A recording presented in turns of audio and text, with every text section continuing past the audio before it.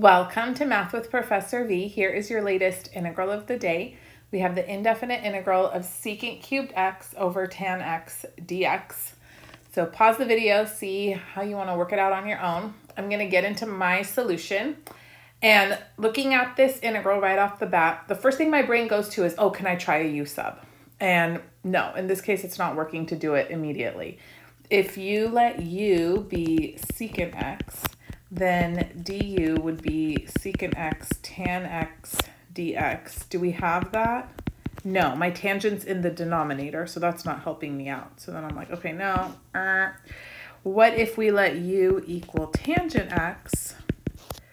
Then du is secant squared x dx, but still no good because then I have one extra secant x in the numerator, and since it's not squared, I can't use an identity to swap it out. So this doesn't work either. And in the beginning, you might need to actually, write out the possible u subs and work through a couple steps until you can see that they don't work. And then once you build up your skills, you'll be able to just kind of do it in your head, okay? So then what do we do from here? One option is you could rewrite everything in terms of sines and cosines, but I can just play around with these trig functions as is, since secants and tangents seem to work nicely together, right? In calculus a lot of the time. So what I did was hop to that numerator and I broke it up as secant squared x times secant x. And then this is still all over tangent x dx. And then I use my Pythagorean identity to replace secant squared x with, do you remember? Very good, tan squared x plus 1 times secant x over tangent x dx. And I thought maybe this is just going to give me a little more play, right? So now we can distribute secant x through the numerator. And so we're going to have tan squared x secant x plus secant x over tangent x dx. How are we doing? Well, now that I have two terms in the numerator and just one denominator, let me write each of the terms separately over tangent x. So I'm going to write this as tan squared x secant x over tan x plus secant x over tan x dx. And then now look, things are going to fall into place so nicely. So here, tangent from the denominator cancels with one of the tangents up top. Beautiful.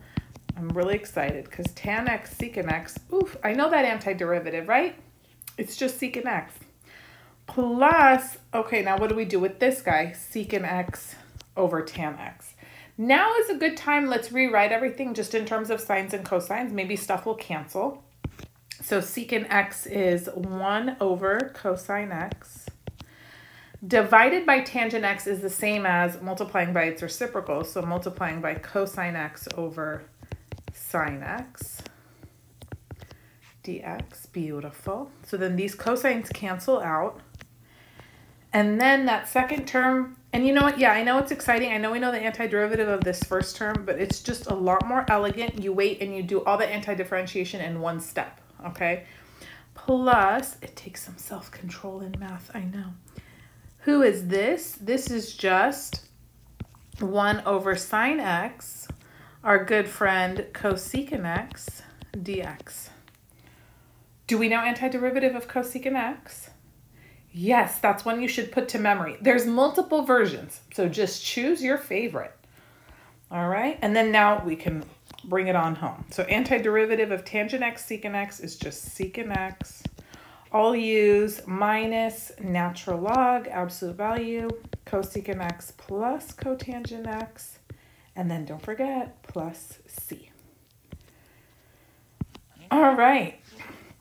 Like I said in the beginning, you could switch everything to sines and cosines, but then it's pretty much algorithmically equivalent from there on out. Like you're going to use a Pythagorean identity, distribute, split it into multiple terms, etc., and end up at the same spot. So I thought, let's just skip that extra step. I did try it both ways. If you did something entirely different, though, I would love to hear. So please let me know in the comments down below.